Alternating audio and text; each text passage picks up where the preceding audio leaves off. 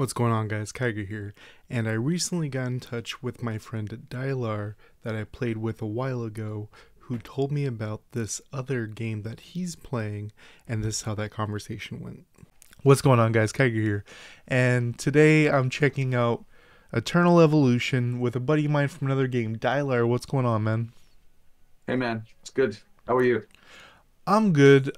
So we kind of, after Marvel Future Revolution, we both kind of went different ways. You went towards this game. What brought you here? The art style mainly. I am the furthest thing from a fan of like the anime, like that style of art. I tried Street Fighter, couldn't handle that pixelated, crappy art. I've tried Heroes of Middle Earth, the Lord of the Rings game. Don't like that art style. It's the art style of this game that really drew me to it. It's more like sci-fi and mature, and that's what grabbed my attention.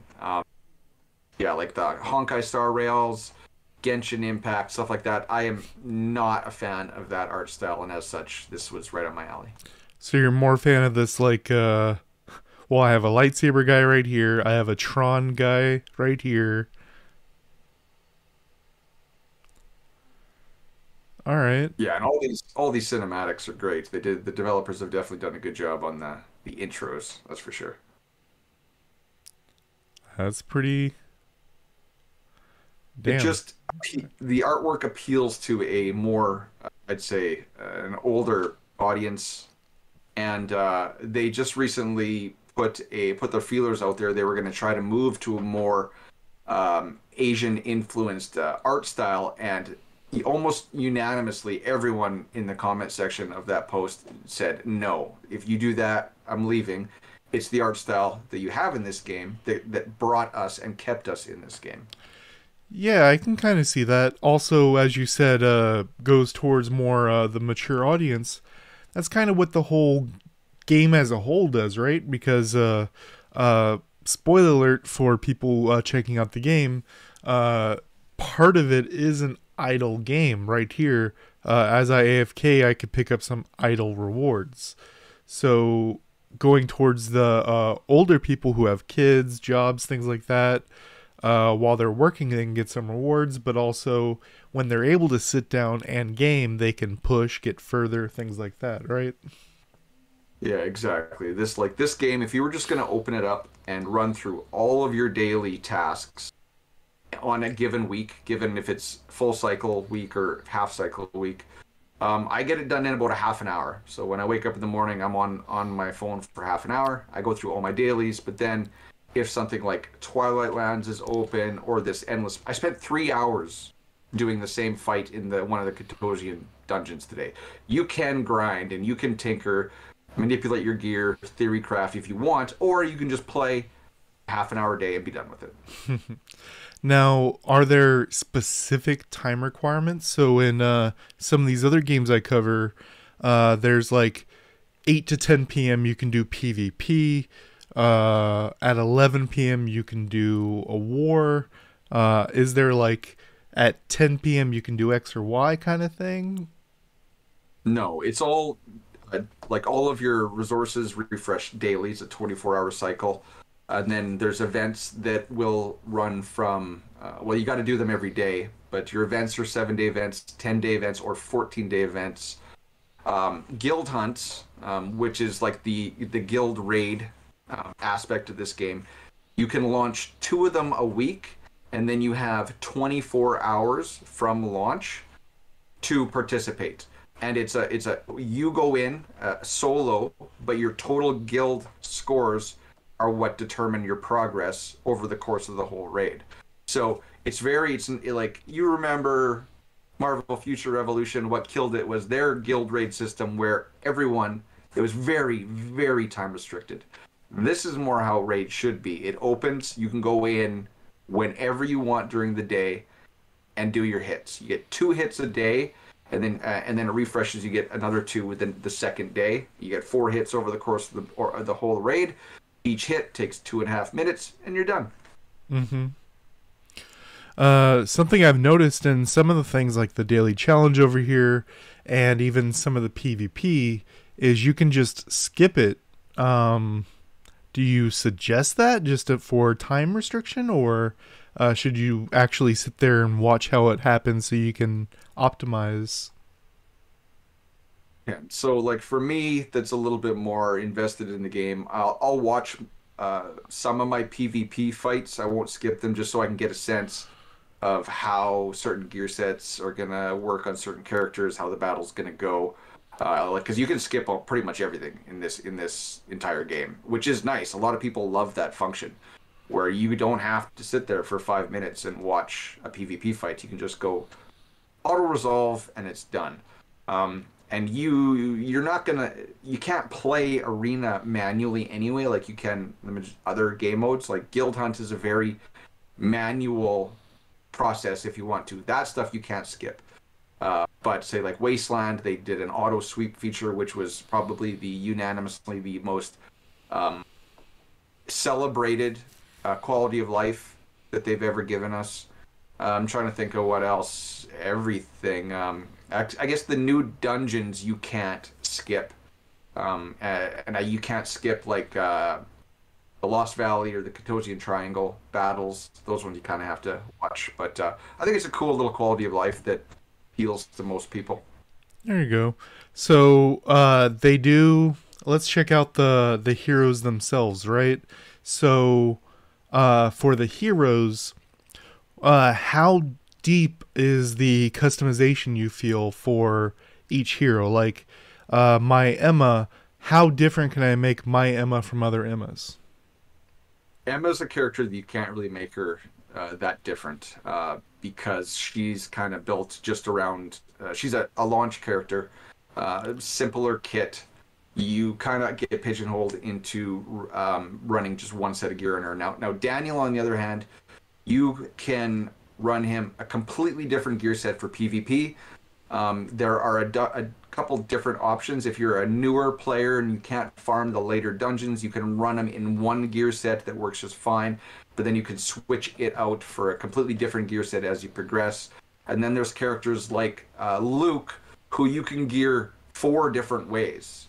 And Luke, you could actually manipulate his talents 4 different gear sets because Luke is a true damage dealer. If you do not equip the top 2 purple talents on your top right, he becomes a crit rate and a crit damage based hero. You got to gear him a Okay. completely different way. That is typically how to gear him for PvE, like Guild Hunt stuff.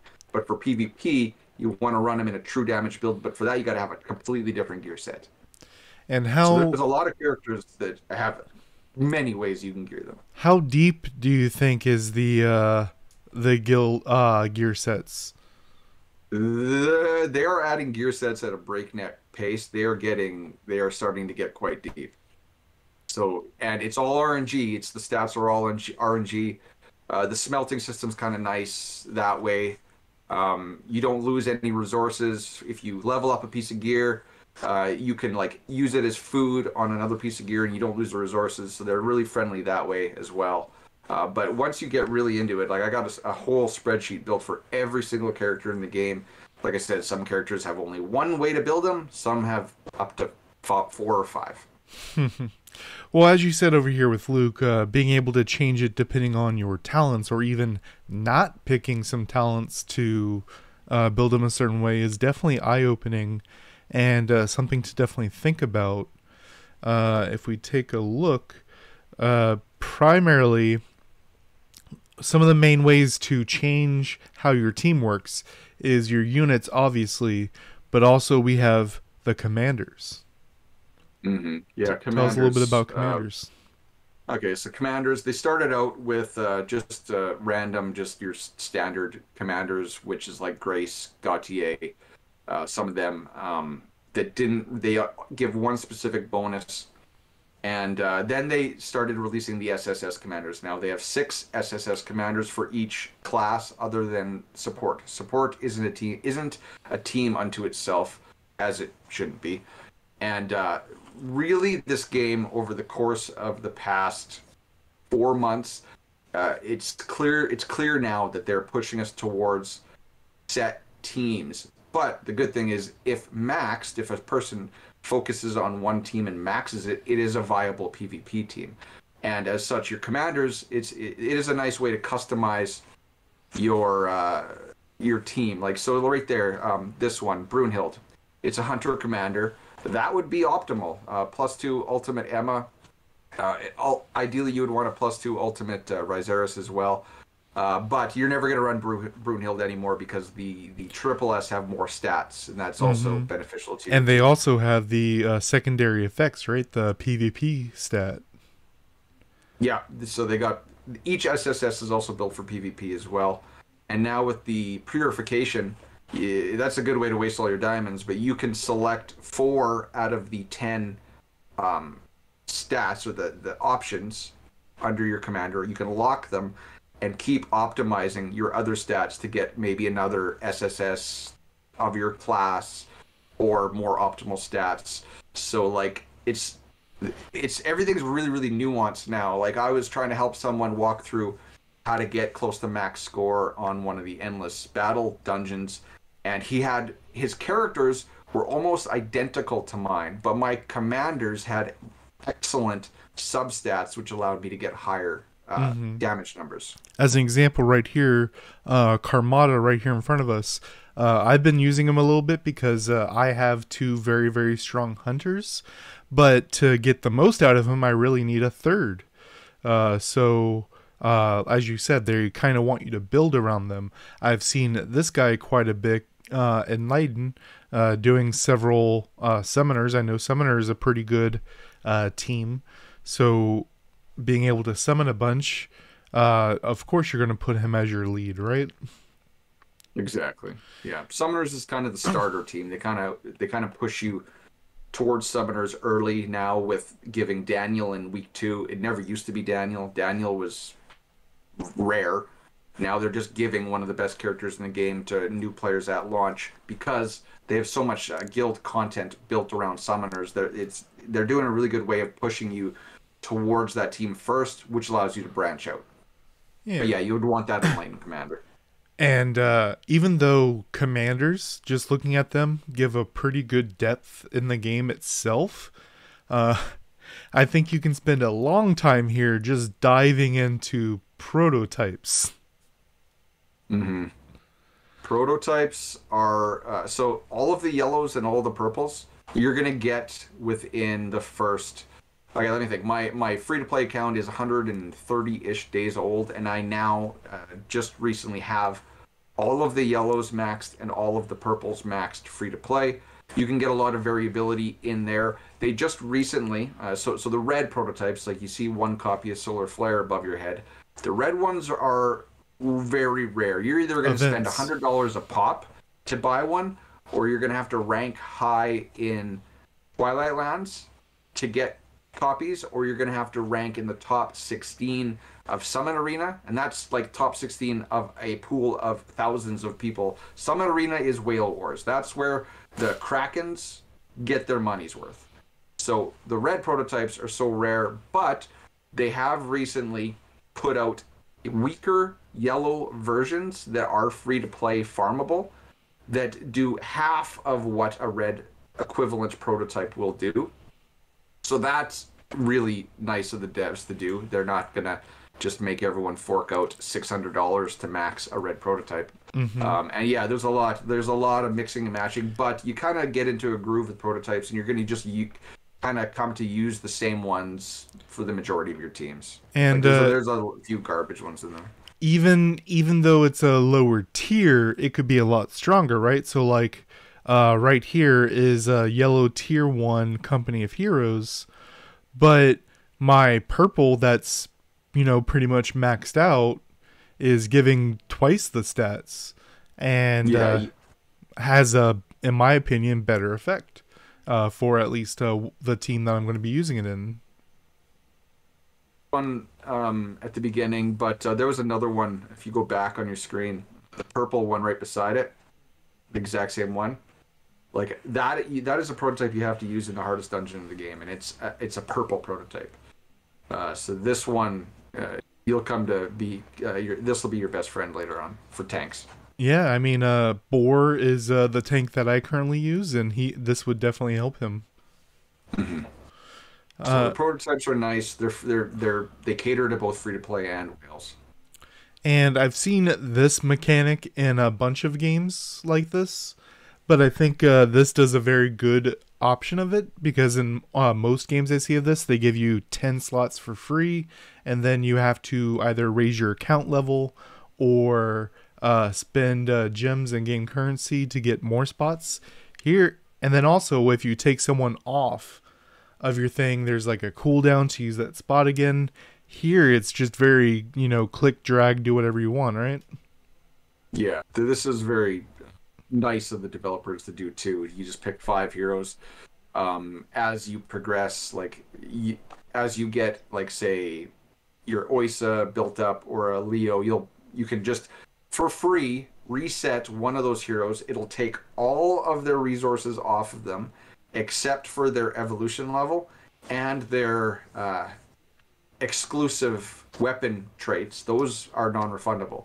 And then you can put all those resources back into another character, make them your inherit character, and for basically for free. Which that used to be worse, right? Because I was told you didn't even get these soul potions back originally. No, that's incorrect. You've always gotten all of your soul, like 100% of your soul potions back, refunded to you. Oh, okay. Just Well, I shouldn't say that. You actually have to reset your soul potions separately. hmm. So when you take a character and reset them out of your inherit, they'll still have their soul potions built into their talent tree, but each talent tree has a reset button up top as well. Now, how often are there actual events going on? So if we take a look over here at the perimeter, every 2 weeks it's either one at the very, very top. Now it's a new name called Endless Battle. And in the bottom right, there's the Twilight Lands. As you see, it's the 12 days, 8 hours for Endless Battle. After that's done, Twilight Lands opens up, vice versa. How often are there other events going on? Like right now, we have, at least on a newer server, I have this Elite chapter going on.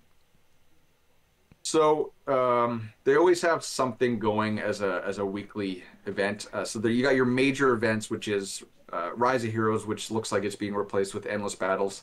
That's on a 2 week cycle with Twilight Lands. So 2 weeks Twilight Lands, 2 weeks Endless Battles, or Rise of Heroes if they bring Rise of Heroes back. Once a month, they have a 1 week PvP tournament called Summon Arena. And then weekly, they kind of have some standard ones that repeat every week. So there's the Details Gathering event, which is followed up the following week by the Quantum Mimic Machine. Both of those events are kind of pay to win. If you want to get all of the prizes, it's RNG, or you pay $300 for all the spins, and you can buy everything on the wheel or everything in the Quantum Mimic Machine. And then there's Giant Tower, which comes around roughly every 2 weeks. I've got it mapped out when it shows up. We're likely due for another one next week.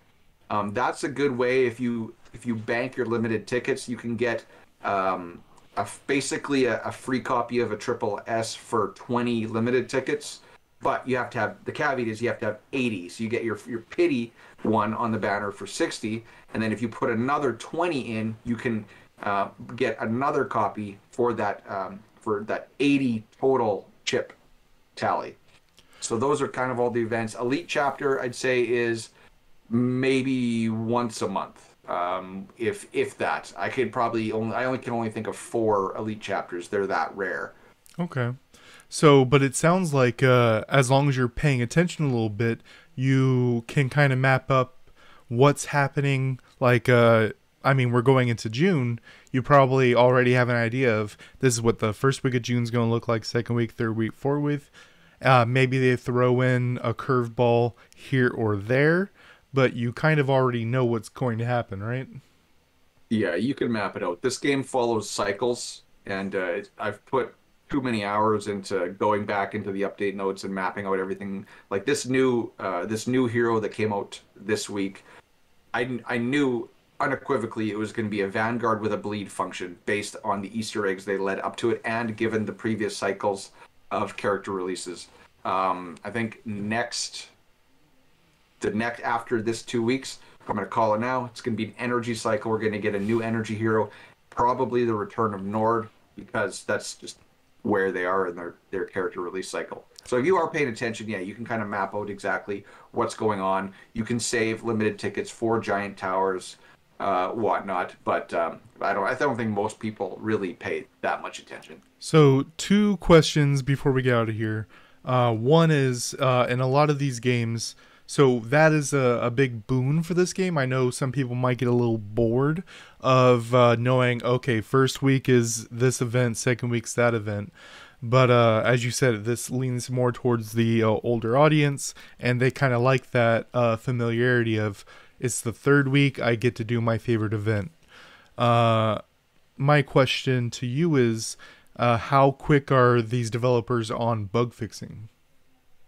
So I've had some direct contact with these devs, and they get on things pretty quick. They are China based, so usually when I will say something in our Discord, I'll wake up and I'll get the response. They're on a different cycle. But just say for instance, on their Facebook page, they misspelled a word. So I instantly tag the devs, you guys got to change this now. It looks bad to spell join, Gion, and they had it fixed within a day. So, and they're very very open to changes that we can kind of suggest for in game. They're putting out polls and questionnaires non-stop, and a lot of the stuff that they've asked us to kind of vote on has been implemented right away. Like right now, the homepage, if you go back to the very very opening screen, there was a questionnaire. Not this one, hit story instance challenge. Not that one, the very, very first one. So, not gonna lie, when I first downloaded this game and I saw this interface, I almost didn't play it because this looks pretty old. So they are revamping this entire interface. So they put out a questionnaire. They gave us a whole bunch of options to pick from. What do you think is the coolest one? And they will pick what the community votes on to be their new homepage UI. Okay. What I was kind of trying to get at with the bug thing was so literally yesterday we have this new unit coming out that came out, Barog. So my question is, if there was a PvP game breaking bug where him and like Rez or him and some other unit caused an issue that just made you win or gave him far greater stats than he's supposed to have. So that would have came out on Thursday. Bug, we figure it out on Friday. How quickly would you suspect that it would be handled? Well, quite honestly, there hasn't really been many game-breaking bugs, and you see it in the patch notes. They do bug fixes all the time, but their ability to balance characters, other than Nord, when he came out, he kind of broke the game. He was OP, but they do a really really good job with the hero kit development. Normally, like we got early access to Nord. We knew he was going to be broken when he came in, and he is broken. He is the king. But they haven't really launched a hero with many like PvP game-breaking bugs for us to even fix yet. Okay. Off that same vein, how often do we get balance patches for units, and is it generally buffs or nerfs? They haven't had to buff or nerf anything yet. They're still rounding out the teams. So, Yeah, I see right here. yeah, well, no, I'm talking like so your PvP teams or Oh, you have your your summoner team, dungeon your teams. tank team, things like that. Yeah, summoner team, tank team, like they're just now finally getting close to having each team be viable. And each team, if you, like I said, if you max it out, it can be very PvP viable. Some teams will hard stop other teams, but it's very balanced right now. Like a summoner team, when it was first introduced into the game, it was OP. If you didn't have the summoner team, you weren't beating anything. Vanguard team was the original team. Summoners killed it. The Vanguard team was now dead. And then everything that people tried, hunters, tanks, everything, couldn't touch it. Only now are they finally having it so it's very, very rock, paper, scissors. So I think they've done a really good job on character development and team development. It's taken them a long time to actually even out the entire playing field. But to max a character, like one character, and by max I don't mean Immortal 5, Hyper Evolved 120. Their talents, their exclusives.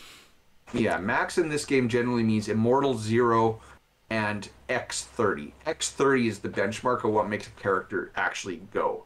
And each team generally has 3 triple S of their class, and each team generally needs 2 of them to be X30 to be viable in PvP. And then you also need the associated prototypes to go with that, and that takes time as well to build. Mm-hmm. So a lot of people, just across most gaming, there's obviously going to be people that really, really enjoy the optimizing for PvE, things like that. But I see gaming as a genre leaning more towards PvP. How's the PvP in this game? Okay, well, so right now I'd say this game is absolutely a PvE game. There is PvP, but if you've looked at the arenas, you don't really get a lot of rewards. Like Galactic Arena, you just got to get top 50, and you're getting the exact same rewards as the top 50. You get a little bit more coins per day, but even if you're out of the top 50, you're going to get enough coins to get your res copy every 2 weeks, which is the main prize. So that's Galactic Arena PvP. One-on-one PvP is also, the rewards are minuscule. Like if you go into the regular arena and then go to rewards or ranking, like not that one right there. So you get your daily rewards and then you get your payout rewards. Really, in the long term, no one cares about these purples, right? No one cares about the purples. Diamonds are plentiful in this game if you don't spend all of them, which you don't have to do. There's so many events where you can get diamonds that diamonds are basically meaningless in this game. They're not totally meaningless. Like, of course, they'd like to throw an event out here and there where you need a huge stockpile of diamonds if you want to get everything free to play, but that's rare. So right now, these 2 arenas, which is the primary PvP, it's negligible. It's a tiny little part of the game. Now, they did do a beta of the guild versus guild PvP about, I think it was 2 months ago, and it was horrible, absolutely horrible. They actually did an apology post admitting to how horrible and lazy it was. So they have announced that they are going back to the drawing board, and the new Guild vs. Guild should be out around July. Okay. Now that, if they do it right, and we've made a lot of suggestions on how they should do it, I think that this is going to be more of like Marvel Strike Force or Star Wars Galaxy Heroes type Guild v Guild. So that will be a huge focus if the rewards are appropriate or like large as well. The rewards might be poop, because the last Guild v Guild, the rewards did not matter. They really did not matter at all. So just to give you an idea of what the game I'm coming from and still doing, Summoners War Chronicles is doing, they're also releasing their Guild versus Guild this month in June, and how that looks is it's one-on-one. It's 3 different guilds at the same time. We have 10 bases here. You have 10 bases here. Third team has 10 bases here. We can attack those bases, capture those bases, and kind of like if you play Clash Royale, things like that, where you kind of have to encroach on your enemy's area. And then you get points over time as you have more stuff, and then you get things like that. And even though in that game it is real time where you can, click your buttons, move things around, the battle in that is more like this style of game where auto battle, you can use your ults when they're up. So that might be an interesting way of doing it. Yeah, we'll see. I just hope it's better than what they gave us before, because what they gave us before was dog crap. Now, very last question before we get out of here is the gacha system. Mm-hmm. So, how much of these tickets are we getting? So, let's just say on my free to play account, I get enough limited tickets to pretty much get the pity copy of every banner. Like there is enough limited tickets given to you as soon as you're out of the first 4 week rotation and you're into the all the events that the global events or that everybody globally can partake in. You will get enough limited tickets if you're completing the content. Like if you skip your Ancient Altar every week, then that's on you. You just threw away 40 limited tickets. So between Ancient Altar and all of the events and all of the arena payouts and stuff that's coming on, you should get enough limited tickets to get at least the pity copy on every banner. Sometimes my free to play account will accrue surplus limited tickets, and I'll try to save those for a giant tower so I can get that extra copy for that 20 extra tickets. It's slow if you're free to play, but like this game gives you so many events where you get free copies. Like right now, you can't see it, but we have an event called Galactic Treasure, which is as long as you play Galactic Arena every day, 5 battles every day, you're going to be able to get all of the rewards on the board, and the main prize on the board is a Gene Hybrid, which is basically a Gene Hybrid in this game is a free copy of any Triple S hero.